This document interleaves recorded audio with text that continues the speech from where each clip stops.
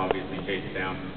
And as the story goes, one of the shots took a piece of flesh off of the animal that when they picked it up looked old and decayed and everything like that. So, again, I haven't had any direwolves come up to me, thankfully. But, you know, that's one of the famous stories of lore, just of the peculiar things that have happened to this family while they were property owners of the ranch. Right, and not only did the tracks disappear, but they seemed to disappear in such a way where it wasn't like the animal then would have proceeded into tall brush where there wouldn't be tracks. There should have been tracks. It was just gone. Inexplicably. And, I mean, that was definitely one story having to do with cattle on the ranch. Linda, you've studied this phenomena elsewhere, all over, as well as Skinwalker Ranch, the idea of cattle mutilation. There have been numerous ones. What do you know about particular episodes reported on Skinwalker Ranch, and what is so strange about how these animals are found?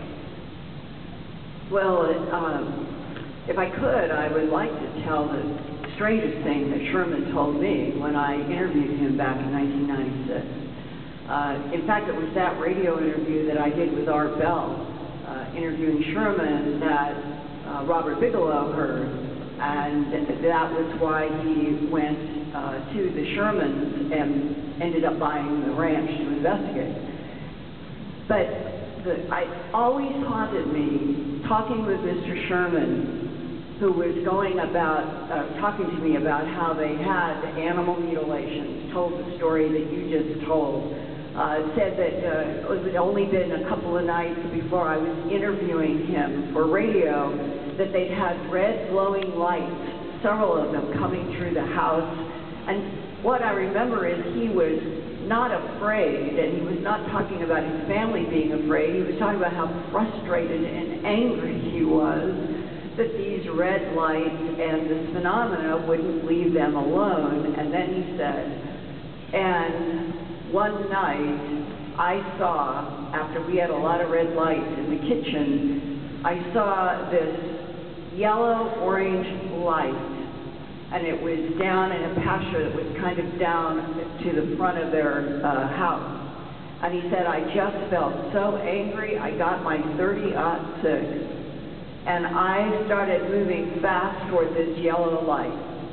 And he said, and I got down there and realized it was a huge craft, and it was only about 50 feet above me, and maybe even a little closer. And he said, I got down below, and I could look up through some kind of a window, and there were two men. He described them as wearing plaid shirts, and said that he could hear in his mind, not to his ears, that they were arguing, and that one of them was saying, well, should we tell him? And the other one was saying, no, he would never, ever understand why we are here. And Sherman, in telling me that, said, whatever we are dealing with on this ranch, one of the things that they want seems to be our cattle. They want animals. And here you get to the weird area of animal mutilations. That he had dealt with everything from six large bulls that were somehow trapped inside of a small trailer house, all kinds of weird things. It was actually four? Four. And that here is where I began to interface with Sherman about what I had discovered in interviews with law enforcement and veterinarians that left them unable to stand in front of a news crew and say this is what we found because they had no explanation.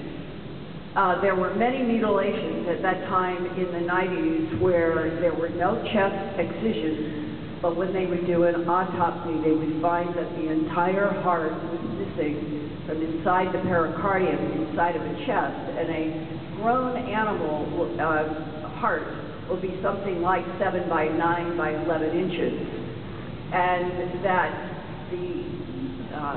the disappearance of an entire heart, of inside a pericardium without leaving any cuts on the pericardium was always one of the most astonishing, hard forensic pieces of evidence. And then sheriffs would run into the problem that the veterinarian never wanted to say anything publicly. Sherman and I talked about this that night when I interviewed him about everything that was happening on the ranch.